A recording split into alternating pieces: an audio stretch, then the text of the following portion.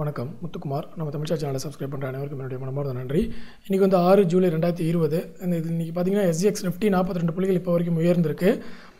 DAA FII data பொறுத்தளவில் FII வந்து 348 கோடிக்கு வந்து பாசிட்டிவில் இருக்காங்க. ஆனால் மார்க்கெட்டில் பார்ட்டிசிபேட் பண்ணுறது வந்து ரொம்ப மாடரேட்டாக தான் இருக்குது, அதிகமாகலாம் பண்ணலை.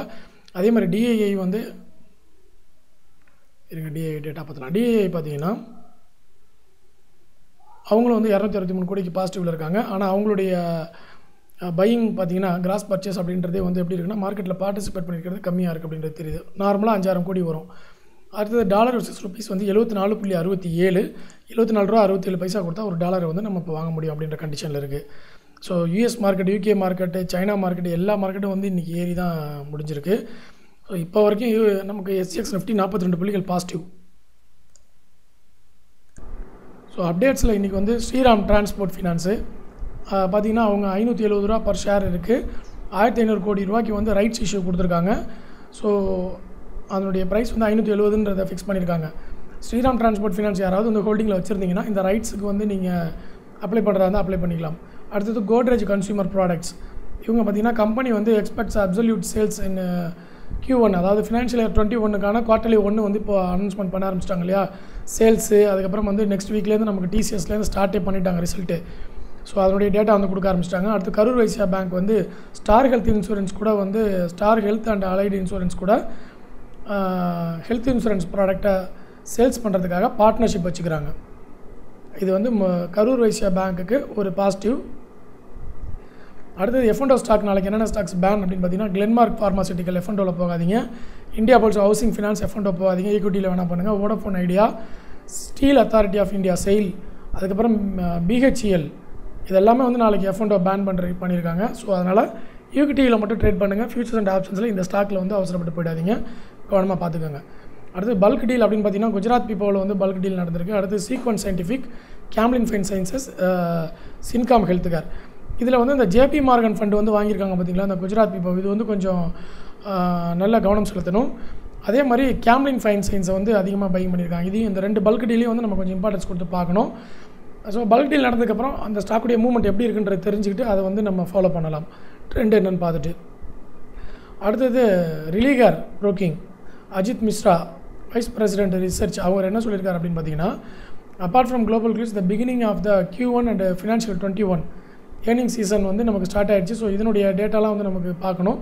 அடுத்தது அவர் சொல்லியிருக்கிறது என்னன்னு பார்த்தீங்கன்னா traders would maintain focus on stock செலெக்ஷனில் வந்து கண்டிப்பாக நீங்கள் ஃபோக்கஸ் பண்ணணும். கண்ட ஸ்டாக்ஸில் வந்து நீங்கள் செலக்ட் பண்ணிடக்கூடாது, கொஞ்சம் ப்ராப்பரான ஸ்டாக்ஸாக வந்து பார்த்துட்டு செலக்ட் பண்ணி ட்ரேட் பண்ணுங்கள் அப்படின்றத வந்து சொல்லியிருக்காங்க. ஸோ கொஞ்சம் காசியஸாக இருக்கணும். அதை வந்து நியூஸ் சேனலில் எல்லாத்துலேயுமே போட ஆரம்பிச்சிட்டாங்க. இப்போது அடுத்து புல்லிஷ் பயாஸில் இருக்கக்கூடிய ஸ்டாக்ஸ் அப்படின்னு பார்த்தீங்கன்னா பையிங் சைடுக்கு வந்து நீங்கள் பிரேக் அவுட் நடந்தால் எடுக்கலாம் அப்படின்ற stock sail, Mahindra and Mahindra, Bharat Airtel. Sail வந்து நமக்கு இதில் இருக்குது, F&O பேண்டில் இருக்குது. Mahindra and Mahindra, Bharat Airtel, Tata steel, NALCO, Apollo டயர்லாம் இன்றைக்கே வந்து நல்ல வால்யூமில் இருந்தது. Petronet LNG, Grasim industries, PGR energy, அதுக்கப்புறம் இந்த Deepak nitrate, அமராராஜா batteries, Maruti Suzuki, இதெல்லாம் வந்து புல்லிஷ் பயாஸில் இருக்குது. ஸோ பிரேக் அவுட் நடந்துச்சுன்னா நமக்கு சான்சஸ் கிடைக்கும். அதே மாதிரி வீக்னஸ் இருக்கிறது பார்த்திங்கன்னா UCO bank, Ashoka பில்டுகான், Adani case, Chennai petroleum, அதுக்கப்புறம் Sri infrastructure, Infibeam avenues, Avanti feet, அதுக்கப்புறம் முக்கியமான கம்பெனி வேறு என்ன BPL, அக்ரோஃபஸ் இந்தியா, இதெல்லாம் சின்ன சின்ன கம்பெனி தான். ஸோ இந்த கம்பெனிகள்லாம் வந்து வீக்னஸ் அதிகமாக இருக்கக்கூடிய நிறுவனங்களாக இருக்குது. அடுத்து பையிங் இன்ட்ரெஸ்ட் அதிகமாக இருக்கிறது பார்த்திங்கன்னா ITI, Bharat dynamics, Hindustan aeronautics, இதெல்லாமே டிஃபென்ஸ் ரிலேட்டடான கம்பெனி. பாரத் டைனமிக்ஸ்லாம் இன்றைக்கே நீங்கள் பார்த்துருப்பீங்க, நல்ல ஒரு ஏற்றம். நேற்றுக்கு வந்து நம்ம பார்த்துருந்தோம், நேற்றுக்கே வால்யூம் அதிகமாக இருந்தது, ப்ரைஸும் அதிகமாக சேஞ்சாக இருந்தது. இன்றைக்கி கிளியர் பிரேக் அவுட் கொடுத்தாங்க, நல்ல ஒரு ஏற்றமும் கொடுத்துருந்தாங்க பாரத் டைனமிக்கில். ஹிந்துஸ்தான் ஏரோநாட்டிக்ஸ், அப்புறம் IDBI பேங்க் நேற்றுக்கு நம்ம பார்த்துருந்தோம், பாசிட்டிவ் பயாஸில் இருந்தது, கிளியரான ஒரு ரிவர்சல். ஸோ பிரேக் அவுட்டும் நடந்தது. இன்றைக்கி வந்து ஒரு 2% மேலே பாசிட்டிவான ஒரு இம்ப்ரூவ்மெண்ட்டும் கொடுத்துருந்தாங்க IDBI பேங்க்கில். அடுத்தது RIL வந்து விட்னஸ் ஸ்ட்ராங் பையிங் அப்படின்றத வந்து கொடுத்துருக்காங்க. அடுத்தது கெயில், இந்த கேஸ் டேரிஃப் வந்து கால்குலேஷன் சேஞ்ச் பண்ணனால என்ன கெயிலில் வந்து இம்பாக்ட் இருக்கும் அப்படின்றத எதிர்பார்க்குறாங்க. ஸோ கெயில் வந்து நாளைக்கு ட்ரேட் பண்ணணும்னு நினைக்கிறோம், கொஞ்சம் பொறுத்து இருந்து பண்ணுங்கள். அதே மாதிரி ஹோல்டராக இருந்தீங்கன்னா, ஸ்டாக் ஹோல்டராக இருந்தீங்கன்னா நாளைக்கு வந்து கெயிலுடைய இம்பாக்ட் எப்படி இருக்குன்றதை பாருங்கள். அதுக்கேற்ற மாதிரி இமீடியட் ஆக்ஷன் ஏதாவது எடுக்கிறது நீங்கள் காலையிலேயே வந்து எடுத்துருங்க. அடுத்தது வந்து நிஃப்டியோட சார்ட்டை பொறுத்தளவில் நிஃப்டியோட கேண்டில் பார்த்தீங்கன்னா உங்களுக்கு கிளியரான ஒரு விஷயம் தெரியும். என்னென்னா பையர்ஸ் அண்ட் செல்லர்ஸ் வந்து ஒரு ப்ராப்பரான டிசிஷன் எடுக்க முடியாமல் இருக்கிறாங்க அப்படின்றது கிளியராக தெரியும்.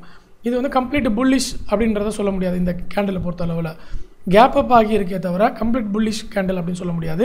ஸோ இந்த கேப் அப்பை வந்து அவங்க என்ன இந்த இடத்துல நீங்கள் நிஃப்டியில் போய் பார்த்தீங்கன்னா மொத்தமாக நிஃப்டி ஏறினது 156 புள்ளின்னு இருக்கும். ஆனால் அது காலையிலே வந்து 120 புள்ளிகள் வந்து ஓப்பன் ஆகும்போதே வந்து ஏறிடுச்சு. ஓகே, அதுக்கப்புறம் வந்து ஒரு 30 புள்ளிகள் தான் வந்து மார்க்கெட் ஏறி இருக்குது நிஃப்டி.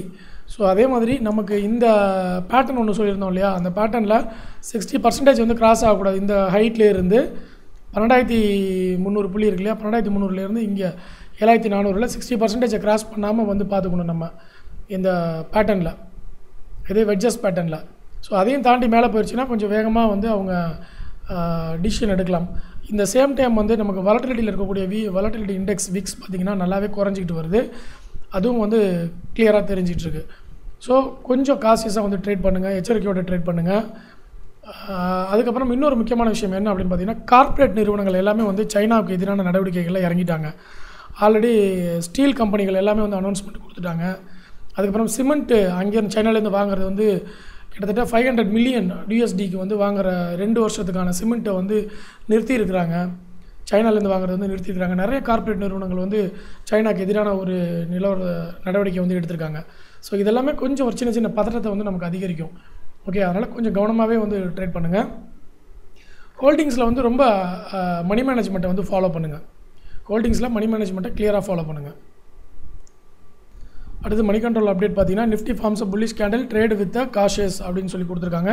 ஸோ கவனமாக ட்ரேட் பண்ணுங்கள். நிஃப்டியோடைய பிவோட் டேபிளில் வந்து ரெசிஸ்டன்ஸ் 1 அடுத்தது பார்த்தீங்கன்னா 10,638 இருக்குது. சப்போர்ட் வந்து 10,569 வந்து கொடுத்துருக்காங்க. பிரேக் அவுட் ஸ்டாக்ஸ் பார்த்தீங்கன்னா வால்யூம் பிரேக் அவுட்டில் வந்து நமக்கு siemens, Hindustan aeronauticals, Whirlpool, power finance, SRF வந்து காமிச்சிருக்காங்க. At the same time volume break அவுட்டில் வந்திருக்க அதே ஸ்டாக்ஸ் வந்து புல்லிஷ் அல்லது பேரிஷில் ஏதாவது ஒரு ஸ்டாக் வந்திருக்கா அப்படின்றத நம்ம செக் பண்ணணும். ஸோ புல்லிஷ் பிரேக் அவுட்டில் வந்து Hindustan aeronautical, ITI, Bharat dynamics, Suzlon energy, NFL இதெல்லாம் வந்து புல்லிஷ் பிரேக் அவுட்டில் இருக்குது. ஸோ பேரிஷில் எதுவும் வரல. ஸோ வால்யூம்லேயும் நமக்கு புல்லிஷில் இருக்கிற சேம் கம்பெனிஸ் பார்த்தீங்கன்னா மோஸ்ட்லி வந்து டாப் 5ல் இல்லை பாரத் டைனமிக்ஸ், பட் அதுவும் வந்து வால்யூமில் நல்லா இருந்தது. பாரத் டைனமிக்ஸ், இந்துஸ்தான் ஏரோநாட்டிக்கல்ஸ்லாம் வந்து ஈக்குவலாக இருக்குது. வால்யூம்லேயும் பிரேக் ஆகிருக்கு, புல்லிஷ்லேயும் பிரேக் ஆகிருக்கு. ஸோ இந்த ஸ்டாக்ஸ் வந்து நம்ம கவனத்தில் எடுத்துக்கணும். சுஸ்லான் ஆல்ரெடி வந்து ரெண்டுத்துலேயுமே ஒரு 2 நாள் முன்னாடி வந்திருந்தது. Volume break out, bullish break அவுட்லேயும் வந்திருந்தது. இன்றைக்கும் வந்து புல்லிஷ் பிரேக் அவுட்டில் சுஸ்லான் எனர்ஜி தொடர்ந்து வந்துகிட்டே இருக்குது. ஸோ ரிசல்ட்டுன்னு பார்த்தீங்கன்னா இன்றைக்கி வந்து IFB இண்டஸ்ட்ரீஸ், அதுக்கப்புறம் சத்பவ் இன்ஃப்ராஸ்ட்ரக்சர் ப்ராஜெக்ட்லாம் வந்து இன்றைக்கி ரிசல்ட்டு. நாளைக்கு வந்து GKB அந்த கம்பெனி, அதுக்கப்புறம் வந்து வாஸ்வானி இண்டஸ்ட்ரீஸ், ஒரு சின்ன கம்பெனிஸ் வந்து ரிசல்ட் அனௌன்ஸ்மெண்ட் பண்ணியிருக்காங்க. ஸோ அடுத்த வாரத்துலேருந்து நமக்கு வந்து Q1 ரிசல்ட் வர ஆரம்பிச்சிருது. அதே மாதிரி 10,500 கால் ஆப்ஷன்ஸ், புட் ஆப்ஷன்ஸ் இது ரெண்டுமே வந்து மேக்ஸ் பெயினில் இருக்குது. அதனால் ஆப்ஷன்ஸ் பையிங் பண்ணுறவங்க இந்த 10,500 அப்படின்ற ஆப்ஷன்ஸை வந்து கொஞ்சம் கவனமாக பாருங்கள். ஓகே, ஏன்னா அதில் மேக்ஸ் பெயின் இருக்கிறனால அது வாங்கினீங்கன்னா அதிகமான நஷ்டம் ஏற்படுறதுக்கான வாய்ப்பு இருக்குது. ஸோ மற்ற எக்ஸ்பைரி டேட்டில் வந்து கான்சன்ட்ரேட் பண்ணலாம். அடுத்தது ஜி மீடியா வந்து அவங்களுடைய கேர் ரேட்டிங்ஸ் வந்து அனௌன்ஸ்மெண்ட் கொடுத்துருக்காங்க. ஸோ இதனுடைய இம்பாக்ட் வந்து ஜி மீடியாவில் நாளைக்கு இருக்கும். அதை விட முக்கியமான விஷயம் டிஷ் டிவி பார்த்தீங்கன்னா என்ன சொல்லியிருந்தாங்கன்னா, போஸ்ட்பான் பண்ணிட்டாங்க அவங்களுடைய போர்ட் மீட்டிங்கை. போஸ்ட்பான் பண்ணிட்டு என்ன பண்ணியிருக்காங்கன்னா, ரீஷெட்யூல்டு and will be held on Wednesday 8th day of July அப்படின்றத வந்து கொடுத்துருக்காங்க. ஸோ ஆக்சுவலாக இன்றைக்கி வந்து போர்ட் மீட்டிங் நடந்துட்டு இதுக்கப்புறம் வந்து ரிசல்ட் அனௌன்ஸ்மெண்ட் பண்ண வேண்டியது இருந்தது. பட் போர்ட் மீட்டிங்கை வந்து போஸ்ட்பான் பண்ணி 8th day அப்படின்றத கொடுத்துட்டாங்க. ஓகே, ஸோ இது வந்து டிஷ் டிவி யாராவது வந்து டேட்டு மாடிஃபை எக்ஸ்பெக்ட் பண்ணிட்டு இருந்தீங்கன்னா டேட்டை மாடிஃபை பண்ணிக்கோங்க. 8 ஜூலையில் தான் வந்து இவங்க போர்ட் மீட்டிங் நடக்க போகுது. ஓகே, ஸோ இந்த வீடியோவில் வந்து பயனுள்ள தகவல் அப்டேட்ஸ் வந்து நம்ம நிறைய பார்த்துருக்கோம். இது பயனுள்ள தகவலாக இருந்ததுன்னா கண்டிப்பாக லைக் பட்டன் ப்ரெஸ் பண்ணுங்கள், நம்ம சேனலை சப்ஸ்கிரைப் பண்ணுங்கள். நீங்கள் கலெக்ட் பண்ணியிருக்கக்கூடிய இன்ஃபர்மேஷன்ஸ், உங்களுடைய ஸ்ட்ராட்டஜி, உங்களுடைய ப்ராஃபிட்ஸ் எல்லாத்தையும் வந்து கமெண்ட்டில் போடுங்க. நன்றி, வணக்கம்.